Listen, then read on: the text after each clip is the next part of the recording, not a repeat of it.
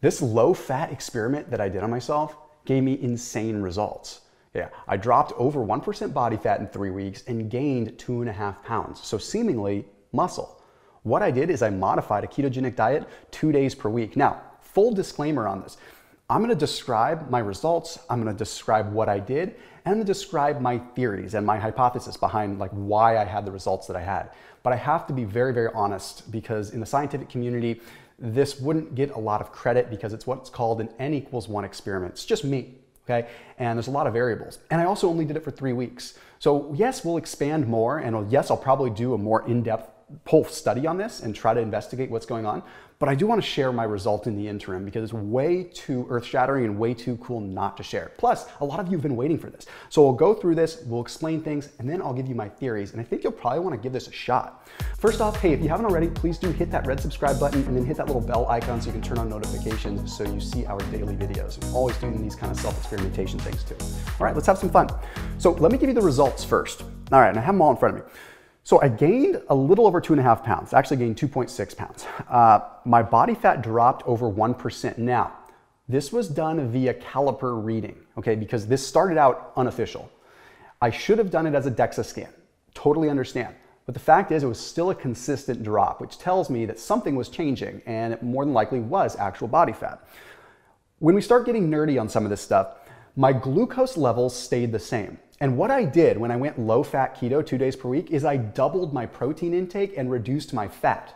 So the calories remained the same. So anyhow, point is, I doubled my protein intake and it didn't change my blood glucose. Okay? My ketones increased, which goes against the grain of what a lot of people would say. You double your protein intake, it would kick you out of keto, right? No, my ketones increased. In fact, after a workout, my ketone levels were higher. I actually had ketones post-workout. Normally, after you work out, your ketone levels crush. They go away. This changed that. Anyhow, now my visual representation, which there's a picture popping up on the screen right now that shows week 1, week 2, and week 3. I think you can see for yourself there's a pretty significant difference. So even if you wanted to argue it was water weight, whatever, something changed, and it was just 2 days a week. My aerobic capacity, although very subjective, seemed to dramatically improve, felt significantly better. Maybe it was just because I had more protein in my body and I was more recovered, who knows? Here's what was really wild, my strength. Now, once again, this was measurable in a somewhat of a subjective way, but it was 225-pound bench press. Week 1, my average bench press was 14 reps at 225. By week 3, I was cranking it all the way up to 19 reps. Placebo effect? Perhaps, okay? Extra protein giving me more intracellular volume? Perhaps. Point is, that's not important. Something changed. Now I want to go into what I actually did because you need to know the overall breakdown of this. Now, a lot of you can poke holes and I just don't want this to be a 30-minute video. So I'm going to abbreviate a little bit and we can always do more in-depth videos. So I went low-fat, high-protein 2 days per week. So I didn't do the whole thing. I just did 2 days per week. And my theory was that if I reduce fat intake but increase protein, will my body have no choice but to start pulling from my stored body fat tissues? Well, I think that was the case. But anyhow, here's what it looked like. I reduced my fat by 50%. I normally ate 150 grams of fat, which would be 1,350 calories. I reduced that to 75 grams of fat, which is 675 calories. Then with my protein, I normally consume 150 grams of protein. In this case, I doubled it, or actually more than doubled it, to 320 grams, which was 1,280 calories. Point is, on my low-fat, high-protein days, I was eating within 5 to 10 calories of what I would eat on a higher-fat, lower-protein day. My calories remained the same. The macronutrients just changed. And a big part of this experiment was to see, would too much protein cause a problem for me if I did it periodically? Seemingly not, right? Now, anyhow, the other piece of the equation, I consumed a lot more vegetables. So this wasn't a carnivore experiment. I consumed a lot more vegetables because I knew I was increasing protein and decreasing fat, and I would probably get a little bit hungry. So I doubled my Brussels sprouts intake. I usually eat about 1.5 cups or so of Brussels sprouts a day. I actually ate closer to 3. And that was just for satiety. I also doubled my broccolini or baby broccoli intake, and then I had a good amount of asparagus with dinner, okay? So I did increase my vegetable content. Now, when you start looking at some of the overall effects of veggies, when you look at the actual microbiome change, it usually takes about 3 weeks to see a result. So this could very well be the issue too. It could be what happened, right? More veggies, I changed my butyrate levels. When you consume veggies, they get broken down into butyrate, which is a very, very good short chain fatty acid that feeds the intestine, therefore making you healthier and possibly leaner. So that could have been the situation. I also had a 50-gram whey protein shake post-workout, okay, about 30 to 60 minutes post-workout. When I'm not doing this kind of thing, I'll usually do whey or pea protein, but then I had a 30-gram pea protein shake in the PM. I'm just saying this because it wasn't all meat. The reason that I added shakes in there is because it was very hard for me to eat 320 grams of protein from just meat. Anyhow, I also still did my intermittent fasting regimen 2 times per week. Okay, I usually fast 2 to 3 times per week, sometimes more. And in this particular case, I did my normal 16 to 18 hour fast the day after my low-fat keto day. So I had my low-fat day, and then the next day I did my fast, okay? Now, the reason that I mention this is because as we go further into this video, I'm gonna talk about something known as PPAR alpha. That is a receptor protein that gets activated when you're in a fasting state that upregulates all kinds of really cool things. Point is I think that fasting the day after this low-fat keto day ended up really causing a positive impact, okay? We'll talk more about it. So here's what I want to do. I want to get into the nitty-gritty a little bit. And later on in this video, I have a clip from a friend of mine, Nick Norwitz, who's a PhD student out at Oxford University, and he helps me out a lot with this channel, and I wanted his opinion on some stuff. And I also consulted with a good friend of mine, Dr. Ryan Lowery, who is really well known. He's a PhD in the ketone world. Got some of his input on PPAR alpha, so some big credit to him too. So I've linked out to them down below just so you can check them out because they're a part of this. Anyway, let's discuss protein. That's what I want to go through here. The extra protein did not kick me out of keto. Okay? In fact, ketones were higher post-workout than they normally are. Okay, then my ketone levels did drop some days on my non-low-fat days by about 0.2 millimoles. Absolutely negligible. Glucose levels remained stable. My fasting glucose was 5 points higher, but that would simply just be described probably from gluconeogenesis, from the break down proteins into sugars in the body. But 8-point increase, that's nothing, okay? My post-workout ketones remained. I want to talk on this for a second. The simple explanation that I wrote down for this is that excess protein potentially caused an increase in glycogen stores, which shifted my metabolism towards the carbs. Thus, the stored beta-hydroxybutyrate in my bloodstream wasn't consumed during workout. What that means, because I consumed so much protein, it converted into glucose, and the glucose actually refilled my muscles because protein turns to glucose, but it's demand driven. It'll only turn it into glucose if it needs it. Well, my muscles clearly needed it, so it filled my muscles with that glucose, glycogen, which means that when I worked out, I was burning that glycogen and not having to burn through my ketones in my blood, therefore keeping myself in ketosis. More protein might be the answer. Anyhow, so wouldn't a lot of protein kick you out of keto? Well, this is a great time to tackle gluconeogenesis. Now, the process of gluconeogenesis, like I said before, it's driven by demand, not by supply. So that means if you consume a bunch of protein, what you don't need, your body will just excrete or potentially just store as fat directly. So the point is it's not going to just magically turn to sugar and kick you out of keto. That's a myth, okay? That's old science, which I have to fall on the sword because I used to talk about that all the time, okay? Now, a lot of the protein that I had, again, did come from meat, so it was absorbed a little bit slower. Big shout out, by the way, to ButcherBox because they sponsored this whole experiment for myself. I'd say about 40% of the overall protein that I consumed was from ButcherBox, so big shout out to them. I did go ahead and put a link down below if you're wanting to try this experiment or anything like that. ButcherBox is an online meat delivery service, so it's cheaper than the grocery store to get grass-fed, grass-finished meat. If you're gonna try this kind of experiment for yourself, you wanna do it with really high quality protein. So there's a special discount to save a couple bucks and also just to be able to get my fan discount with ButcherBox. So check them out down below in the description after you watch this video, and that way you can try this experiment out for yourself. So big thank you to ButcherBox for supporting this channel. Thank you to ButcherBox for supporting this challenge or this experiment with myself, and thank you for extending the pricing out to everybody else. So they're down below. Anyhow, back to the gluconeogenesis piece. I highlighted some things here because there's so much here.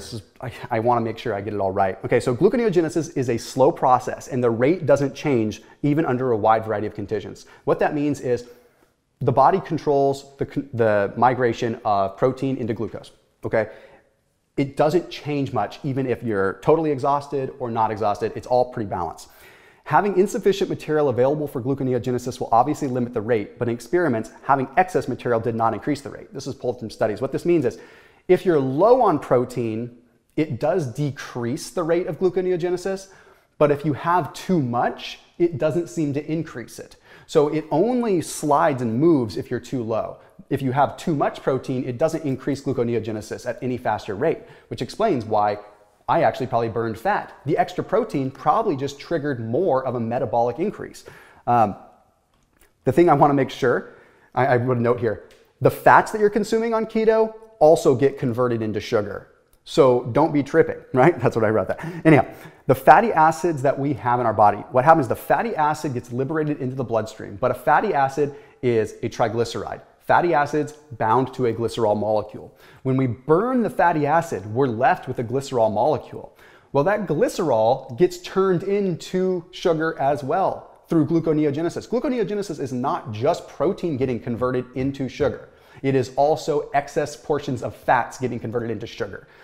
Why we don't talk about that in the keto community, I don't know. The point is, having a bunch of keto coffee and a bunch of high-fat beverages like that still gives you a risk of creating glucose, just as much as having a big steak or a bunch of chicken would. So anyway, I rest my case there. Now, the other thing we have to look at is gluconeogenesis is a hormone signaler, okay? Now, so what ends up happening is we have a baseline of insulin. What I wrote here is much of gluconeogenesis isn't even protein related. We have things like lactate, we have glutamate, we have alanine and glycerol are the main gluconeogenic precursors in humans, together accounting for more than 90% of overall gluconeogenesis. That's directly from Diabetes Care Journal. Okay, so protein only accounts for 10% of the overall gluconeogenesis process. I don't want to go into a whole lot of detail here, but the point is there's a lot of different processes with gluconeogenesis. And point is, I had a lot of protein. It didn't kick me out of keto, and this is the reason why. And I reduced my fat, which allowed my body to utilize those fat stores. So now, let's move into, well, I will actually make a note that typically in studies you'll see that being in keto itself is going to increase gluconeogenesis naturally by about 14 or 15%. Okay, I want to get into this fun stuff here. So now I want to talk about PPAR alpha, which is an interesting receptor protein, which is really what triggered me to do this whole thing anyway. Now, PPAR alpha gets released when our body fat gets liberated. So what that means is, an example, when we're fasting, our body has no choice but to allow fatty acids to get liberated into the bloodstream. Well, when that happens, that signals specific proteins in the body to do specific things. And one of those specific proteins is PPAR alpha. It is a signal, it receives a signal saying this guy is burning fat, right?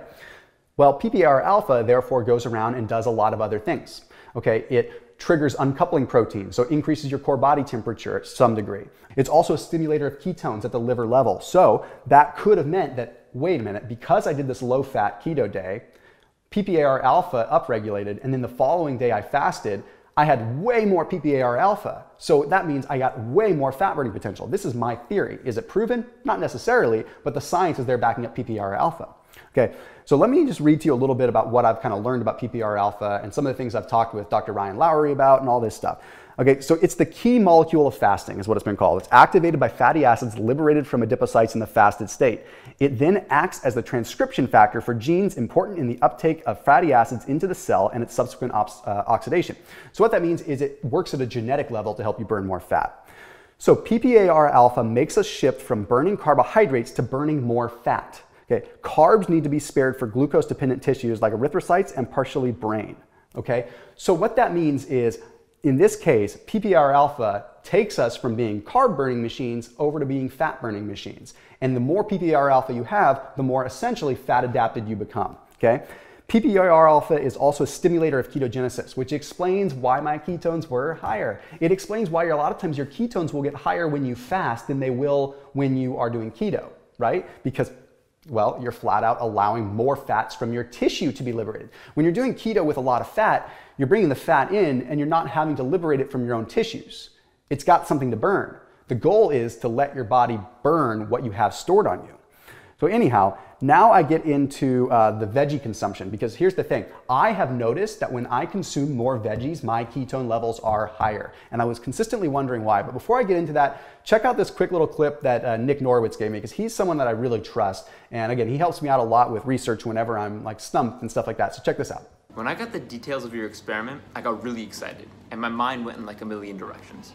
And I think it's totally cool and fair game to speculate about things like PPAR alpha and glucosinolate intake and all that stuff. And we can do that in the future.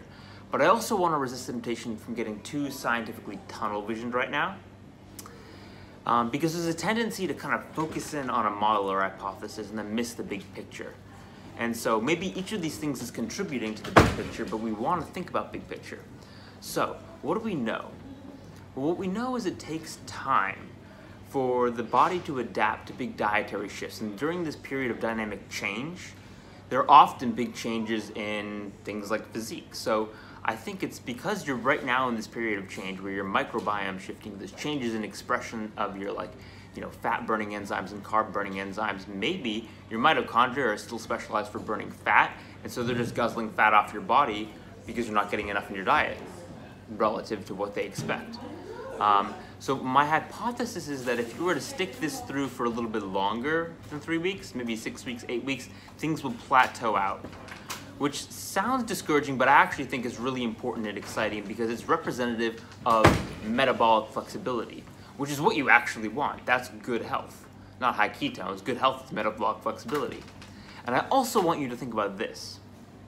If you're experiencing improvements with change, which is pretty common, I've done as well in my own experiments, then maybe you're helping to break ground on getting to that next stage in mindset about health, where we're not each trying to find an optimal diet, even optimal for us as individuals. What we're doing is we'll maybe appreciate and realize that it's not a particular diet that fits us best, but it's in the pushing our body to metabolically change and adapt continually that we find the best results. So maybe you're going to be the guy that helps to break ground on figuring out what is that ideal period for dietary cycling. Is it 2 weeks, 3 weeks, a month, 2 months? I think you need to continue this, and we need to find out. But bottom line, I think this is super exciting, and as you collect more data, I am super happy to talk more about this. Peace, man. Okay, so now the question that I'm gonna bring up. Could the additional veggies have made a big impact? So what we have to look at from a quick molecular level is beta-hydroxybutyrate is the main ketone body, and it's made in the liver, okay? But it's molecularly very, very, very, very similar to what's called butyrate, which is what is created when we digest vegetables. It's a short-chain fatty acid. Butyrate can be turned into ketones, okay? But can it be hydroxylized right in the gut? Not really. We don't know that. I don't think it can. Point is why did my ketones get so much higher? Could it have been the veggies? Well, we dove into this a little bit. I think some of it could have been inflammation related, to be completely honest. I was consuming veggies, so I had more butyrate feeding the intestinal cells because they eat butyrate, therefore healing a leaky gut a little bit more, but I don't think that I had a leaky gut to start. So this isn't a fair example. If I was very unhealthy and had metabolic syndrome and was highly inflamed, this could be a valid hypothesis, but I just don't think that it really was. Anyhow, so beta-hydroxybutyrate is a ketone body, but butyrate is a short-chain fatty acid. They're not the same thing. I know this is scientific, but this is interesting stuff. So one paper all the way back in 1962 showed that the liver can turn butyrate from vegetables into beta-hydroxybutyrate, ketones, okay? This was published in the Biochemical Journal. However, for the most part, and for practical purposes, it's best to think that butyrate and BHB are separate, and that's fair, okay? BHB is made in the liver from the breakdown of fat, whereas butyrate is made by bacteria in your gut from the breakdown of fiber in the stomach, okay? Now, the Journal of Functional Foods in 2017 published a study that said 10 healthy volunteers in which they gave them breakfast of toast and jelly with skim milk, along with either nothing else, MCT oil, or straight butyrate. Here's what's wild and proves a little bit of my theory. Interestingly, they found that butyrate was much more ketogenic than MCT. I mean, butyrate comes from veggies, okay? If you look at the data in the bar graph, you'll see that a 4-gram dose of butyrate is twice as ketogenic as MCT, even though the MCT dose is 10 grams. Now, if you took these people and they were not consuming toast and jelly, you could probably imagine the veggies would have elicited a lot more of a ketogenic response. The takeaway is that butyrate is ketogenic, and veggies will get broken down into a short-chain fatty acid that will help produce ketones. This could have explained why, even despite having high levels of protein, my ketones went very high. It's also a signaling molecule, which we can talk, it's a histone deacetylase inhibitor, so if you're scientific, you can know what that means. Anyhow, point is, it was all an experiment, okay? So we don't have a solid answer. But let me post up some problems here, okay? Because here's what we have to look at, and here's why I did this little experiment on myself. People think that you need more fat, plain and simple. Okay, you see it way too often. Fat bombs here, fat bombs there, high fat cookie here, high fat whatever here, all to help you produce more ketones. Who cares if you're producing more ketones if you're not pulling it from your body fat stores? Okay, my results speak for themselves. What about yours? Okay, you have to make sure that you're applying what you can and try to get the most out of this. Now, we only rely on a period of fasting or exercise to tap into stored tissue. That's the other issue, right? We rely on our exercise to burn fat, or we rely on fasting to burn fat. Well, what if we can activate similar pathways by just temporarily reducing fat? I'm trying to change the game of how we look at keto here. We're also concerned that protein will ruin everything. I think we debunked that. People get concerned with too many veggies on keto because of the fibers. Well, I think the butyrate result of breaking down those fibers is great. And I know there's a lot of carnivore people probably watching this video. I'm not anti-carnivore, but the point is I'm seeing that veggies actually may have improved, but it's not conclusive. One would think that it's a caloric deficit, but my calories stayed the same. Did I potentially burn more fat because protein takes more calories to digest? Could that have been it? The actual digestive load of protein is higher. Maybe I was just incinerating more calories because my body was breaking down protein, right? So obvious observations, okay? Simply put, maybe I just needed more protein. That's an obvious one too. Okay, maybe I work out a lot. Maybe my body needed the protein and I wasn't getting enough before. And now all of a sudden it started to recover, so I felt better. My muscles filled up and I got leaner because my metabolism was working. The thing is, too much autophagy is just as bad as not enough. So having more protein every now and then isn't going to negate the process of autophagy on the days you fast. You want to have these clean switches, high protein, fast, high protein, and fast, okay? Could I have handled more protein because I have bigger muscles to fill with glycogen? This is a big one, and this is probably very true. Protein does get broken down into glucose. Glucose goes into your muscles and fills them up with muscle glycogen. If you have bigger muscles, like I do, you're gonna need more glucose to fill them up. So maybe my demand of my body was higher. Maybe I needed more protein to actually convert into glucose to actually store as glycogen. Maybe that's my way of restoring my glycogen levels. Maybe that's your way. Maybe if you work out a lot or you have a good amount of muscle or you're just a heavy person, because a heavy person that's carrying around a lot of fat is still going to have big muscles generally. Okay, they're gonna have muscles in their legs from carrying that. You might need more protein to actually fill those up and maybe you'll just feel better. So when you look at the overall results, my results were pretty awesome, and I'm gonna do more on this and do a longer study. See you tomorrow.